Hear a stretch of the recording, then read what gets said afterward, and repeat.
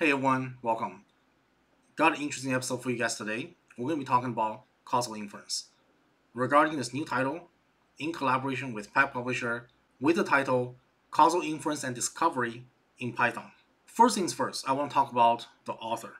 The author's name is Alexander Molek, and he's been a machine learning researcher and consultant for years. He's gained a lot of experience working for Fortune 100, Fortune 500, as well as in 1,000 companies across Europe, United States, and Israel. So we're talking about an author with a big profile coming from a wide range of a variety of different knowledge pools. And me personally, I definitely am very grateful to review this book and to provide an honest feedback. So before we jump into the actual content and things I learned from this book, I just want to share with you guys a personal story. I briefly had the interest of stepping into causal inference during my graduate study. Unfortunately, I didn't end up choosing it because I feel like to establish causal inference, it's very difficult to get a pair of observations that has all the other factors exactly the same. So I always felt like, hey, if you can't control all these other factors, then the assumptions, the premise that you are setting for that causal argument to hold may or may not be true.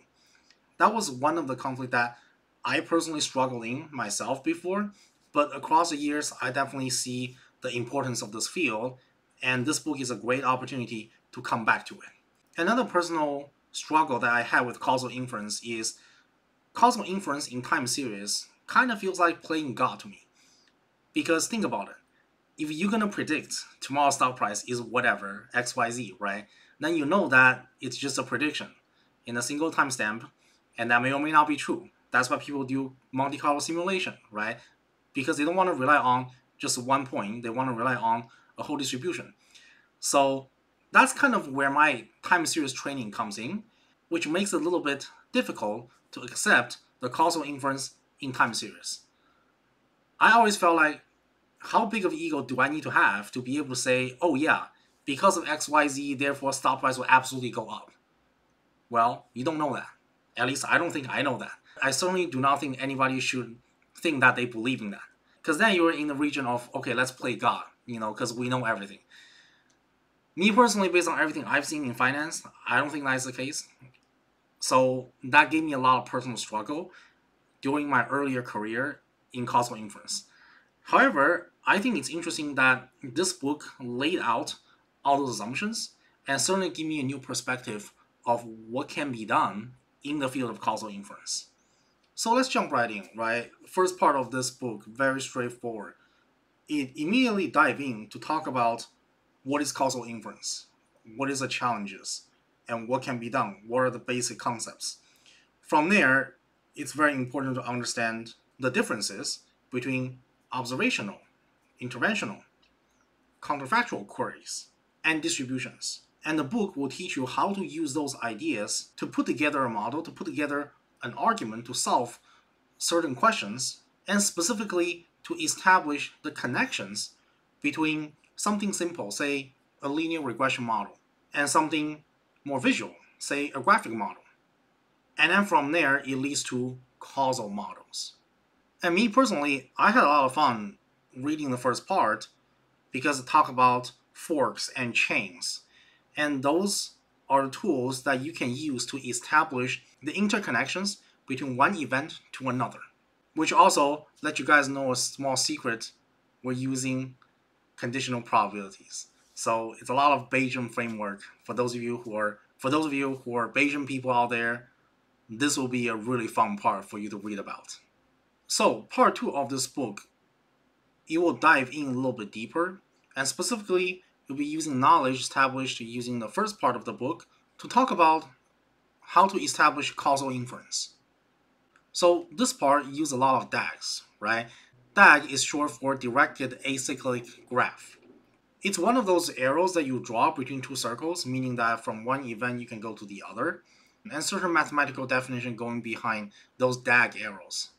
So it immediately gives you that visualization of what can be done by looking at certain information, certain events in your database, and how they're connected with each other. And then one fun thing in part 2 of this book is the author demonstrated the exercise of using do library in Python to show you how to estimate the causal inference. Basically, we're talking about two circles, and there's arrow going in between, and that arrow can actually using this package, which I thought was pretty cool to mention. And on top of that, the book has complementary GitHub repo in which you can find and download the Python code in a Jupyter notebook for you to run the package. So throughout reading the book, one central thing I'm getting in highlighting with what I said in the beginning, that personal challenge that I'm having in an earlier point of my career, is that the causal inference or causal argument is established based on sets of assumptions, of which one of the most important assumptions is that there does not exist any other confounding variables, or some people might nickname it the non-confounding variable assumption. In other words, what it's really saying is what you observe in the data is everything that this thing has. And there's no other information or certainly no other factors out there that's not observed, that's not in the data set, that affects your treatment and the outcome variable. Because if that does exist, then whatever it is you're doing within this data set is not complete, right? So first of all, the assumption to do causal inference kills that scenario, right? It gets that scenario off the table. So now you're within the world of what you do observe. That's the data set that you observe, whether if it's some medical data or students taking extracurricular classes of getting higher grades, whatever data set that you're observing, that assumption coined that this is all the information you have in that universe. And then on top of that, you of course want to know what is the treatment, right? And perhaps the treatment is a certain drug if you're working on medical data. The third thing, which is also something that I believe is very difficult, and oftentimes you don't have a perfect parallel, is the case and control. So I say case and control loosely, but in here what we're really looking for is a pair of observation. You want to find or establish a pair of observation such that you send one observation to do the treatment and the other don't. So to know that the final result after the treatment has a difference, and that difference is something that you can draw a conclusion of, you need to know that these two pair is exactly the same. They're almost like a twin. They're identical. Now, of course, not all the data set give you that, right? You can't rewind the clock back and close the wound of this patient and put a tumor back and then observe what happened. Because you already done the surgery, right? The treatment is already done. You don't have the other alternative scenario that you can observe as a comparison, right?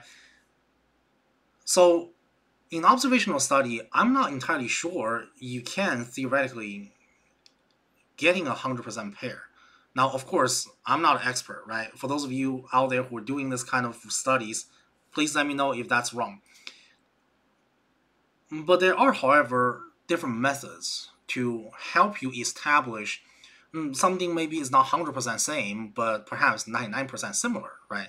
For example, we have similarity scores to measure two sentences. I don't know. That's an example in natural language processing. Or perhaps in observational studies, you have propensity score matching, right? You can use a propensity score to see which pair of observation is close to each other. Now, that's just one example. There are, of course, tons of other examples that you could use to dig out which pair of observations in your dataset are very close to each other, are very similar to each other. And that pair of observations is going to be the twin that you observe. One is full treatment, and the other one, you don't touch it, you leave it alone. And then in the end, you observe the treatment effect. Or if you're doing sampling, you can observe the average treatment effect. So this way, you can establish some sort of causal inference. You say, hey, look, we don't have any other confounding variables that affect these two things together, right? So that's out of the picture, so it's not that. Therefore, whatever it is, however improbable, must be in the dataset. And then you measure the average treatment effect of certain pairs that perhaps you established using propensity score matching. And then you can say, okay, the average treatment effect is X based on this treatment. And then from there, you can quantify what that difference is with and without the treatment. So before the end of this video, I just want to show you guys a small experiment that I found on their notebook presented in complimentary of this book. In this notebook, they upload this dataset called ML earnings. It's an earnings dataset measuring different earnings based on age and whether you took a machine learning class or not. So it's a very simple dataset. The rows are the observations. We have one column age. For example, this person's age is 19, this one's 28, so on and so forth. Second column is Boolean, so it can only be true and false. And the third column is earnings. These are all numerical values for the third column, and that's how simple the dataset is. So we're talking about 3 columns. So for a conventional linear regression model, let's say you're not looking at that Boolean variable, you can very easily build a regression model using age as a factor, right? And you can regress over age on earnings. So your dependent variable will be earnings, and you can compute the linear coefficients to see what kind of numbers that you're working with. And then you can work out the R-square, you can work out the p-value, and that sort of thing. But how do you turn this into a causal argument? You need to partition the data differently, right? Because now you have this Boolean variable. You can then separate the dataset into 2 linear regression models. The first one is those who took a class, meaning that this column in the middle is true, the other one being false. So you have 2 linear regressions dependent on that Boolean variable in the middle. And linear regression is just looking at the expectation. So given a certain x value, in this case it's age, you have some sort of expectation of what the earnings should be. And guess what? In this case, since you have 2 linear regression models, one condition, and in this case, you're conditioning on the Boolean variable in the middle, so the linear regression for the observations that took a course will probably have a higher expectation than the other one who does not take a course. So something like that is interesting, right?